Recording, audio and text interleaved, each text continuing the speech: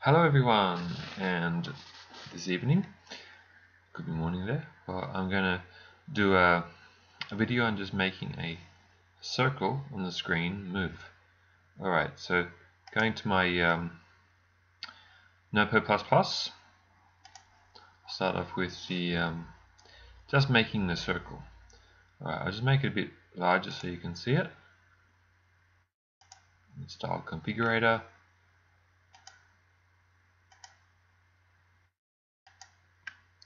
Okay, so just in a your web browser, so you've got the head section, you've got the style. Basically, that's the only thing. No JavaScript here so far, just CSS.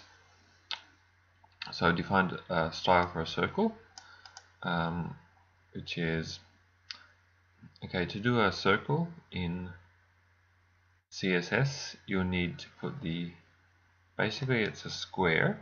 So I've got the width and the height, 200 pixels, with a border radius of 50%. Okay, so that creates the circle. Okay, here I've got a background gradient. So there's a radial gradient. Okay, so I'll just take that off at first so you can see the difference. And then we've got, let's take this off as well. No, that's fine. Let's see. Alright, so at the moment you can't see anything. It's just you can put text in here. Actually, I had a span here which I don't think I will use, so I'll take that off. Okay, so that was nothing, but with the background color you can actually see the circle. Let's see if we can put like a you couldn't see anything there, right? You can't see anything, no circle. Can we make an outline of the circle?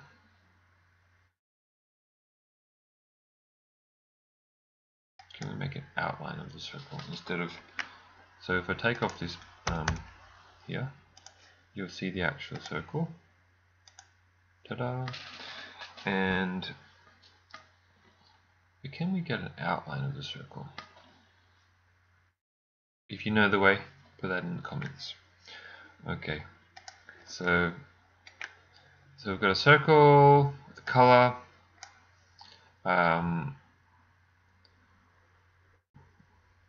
margins just so it doesn't interfere with other elements in the page, and the position relative. So this is important.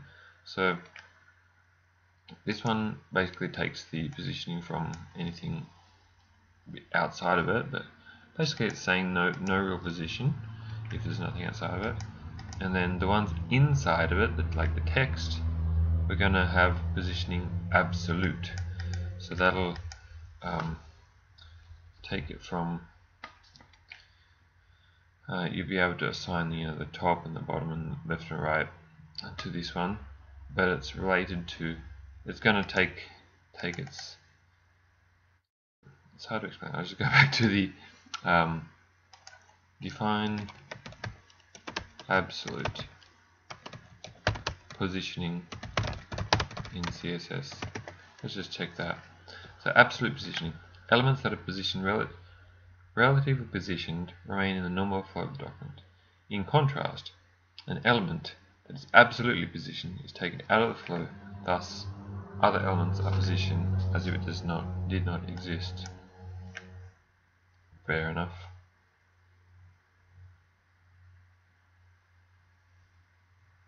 Yeah, so you could have text in the page, and this thing that's positioned absolute can go on top of the text. Basically, it's just based on the outside thing. Alright, top 50%. So again, we're looking at the positioning of the outer circle.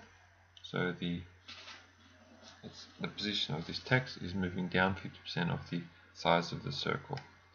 So basically it's aligning it vertically positioned. So if we don't have that there, you'll see what I mean.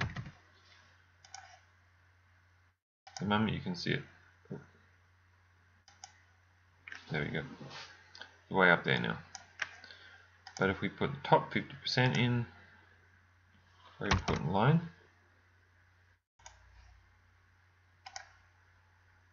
push that, goes back in there. Okay, so these are just two classes. One's for the actual circle, and then the second one is for the text inside the circle. Also, width, inheriting the width of the circle. Height, put as auto.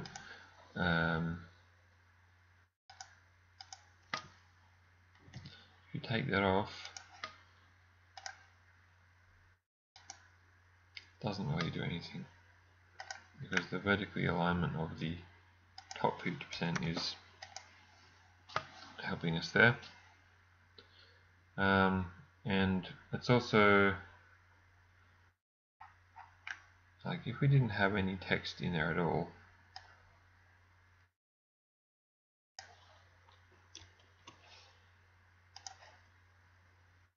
let's check that out. Put like the dot there or something.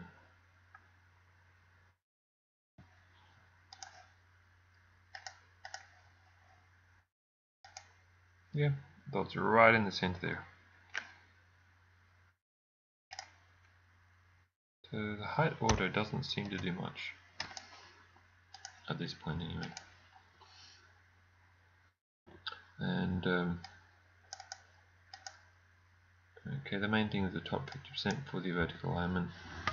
Align the center, text align center. That's not doing too much. Well, it is. It's but not too much, as you'll see. Without that, it's a little bit more to the left, depending on how much text you got there. If you have a lot of text, it'll basically align the center anyway.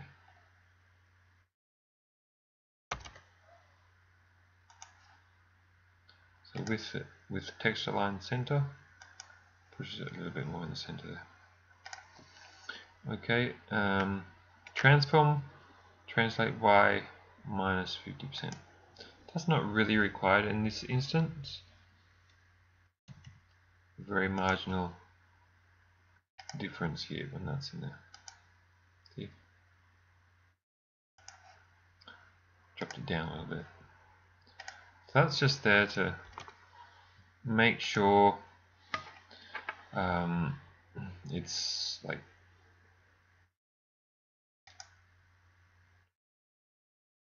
centered in the page as well. Alright, so this is just the classes of the two divs I'm going to put in down the bottom here. So I've got a div class circle, div class inside circle, which as you can see, this is inside class circle. So this class circle is the outside of this. If I put this div here for the circle, and is that going to make any difference? Yes. Okay, so all those things that are below circle are now pushed basically at the start of the positioning of where the circle, top left of the circle, where that would go. As you can see, positioning absolute doesn't interfere with the other elements in the page, as you can see there. So these buttons were down the bottom here, and if you take off the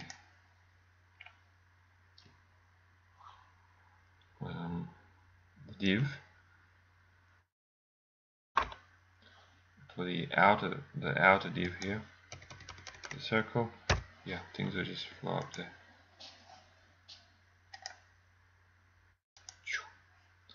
Alright,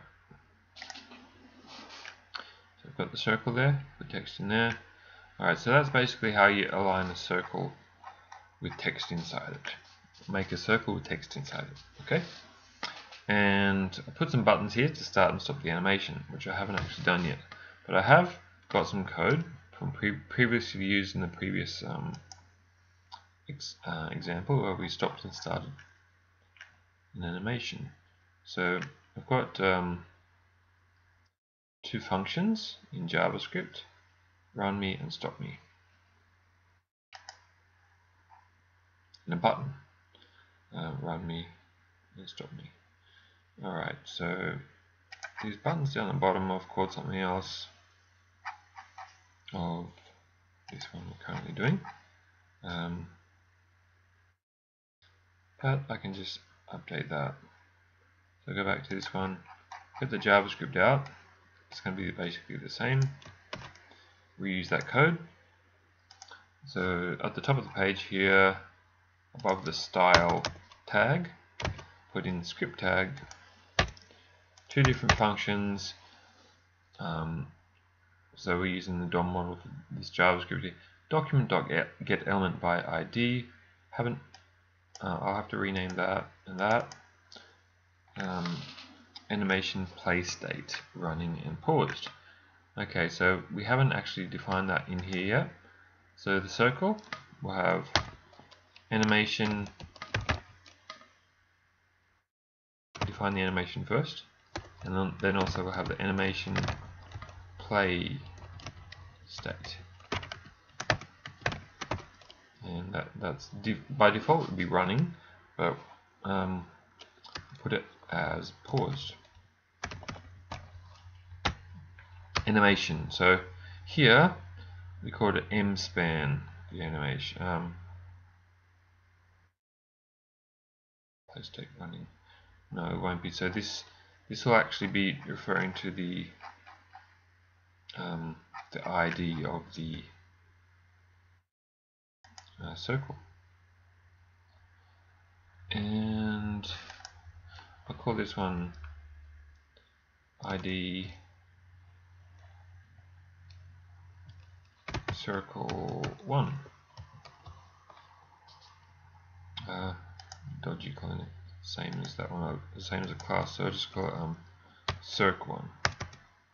Circ1.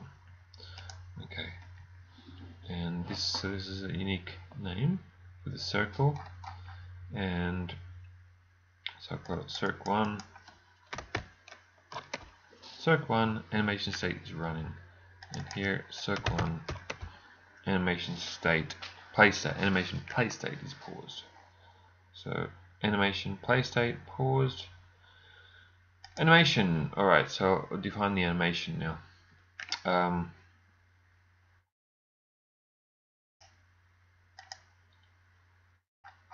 Alright, so let's do this one here. We use that. So animation, I'll call it a rad circle, and this is going, so it'll go for 5 seconds, linear movement, and iteration 5. By the way, this is my attached microphone. It's actually a snowball shoved into my shirt.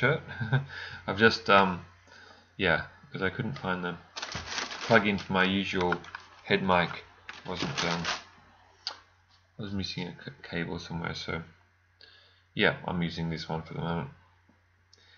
And so we've got rad circle, 5 seconds, 5 iterations.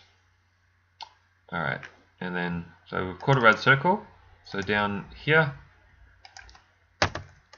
we'll make the keyframes for the animation. Keyframes, call it rad circle. It's fairly straightforward. Put in the curly brackets there, and put in the percentages like at 0%, 25%, 50%, 75%, and 100% keyframes. Actually done that before, so save a bit of typing. Alright, so we go at 0%, we use this transform with the word transform here, which relates to the animation up here. So we're transforming this shape, this circle, and we're going through the 360 degrees. You could change these degrees to make it a slower spin at the start, faster spin at the end if you want to make it like a 10 degrees here, etc. We'll keep it a normal linear. You didn't even need to put in these 25, 50, 75. You could just put 0%, 0, 100%, 360. That's all you need. I just do this to make it a bit easier to modify if you want to change the speed.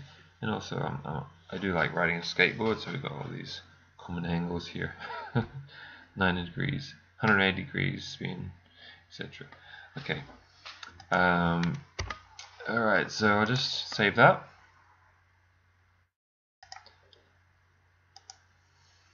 And at the moment, nothing's going to work.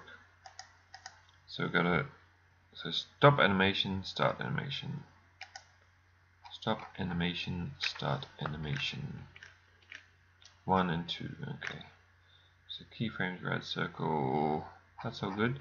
Now these buttons here, they're not linked to the scripts. So run me and stop me. Okay, so I don't need these, this is just for another one I was going to do. So button, on click, button on click, sign to. I'll just copy that, put in the second one. So this will be run me, and this one will be stop me. Somebody stop me. Alright.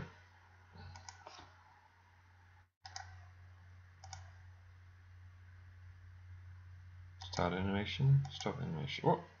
What have I done? I haven't named them very well, have I? Okay, this one should say start animation. This one should say stop animation. Okay, do that again.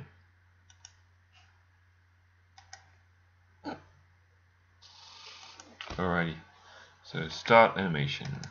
Okay, and the circle is spinning. Stop, start, stop. There you go.